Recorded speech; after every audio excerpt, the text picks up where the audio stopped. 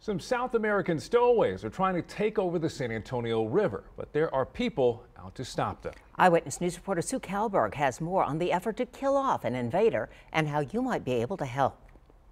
He is a native species, or a bluegill. Biologists work to protect the animals and plants that are supposed to be on the San Antonio River. He's a very important part of the system. Bye, fella. But there are critters that don't belong and need to go. Oh, there's two in this one. These are South American invaders, apple snails. The San Antonio River Authority is recruiting volunteers or river warriors to help get rid of them. Get trained up, yeah, contact us, reach out to the river warriors. Snail numbers are growing in our river because nothing eats them. They can potentially carry a parasite. Rat lungworm.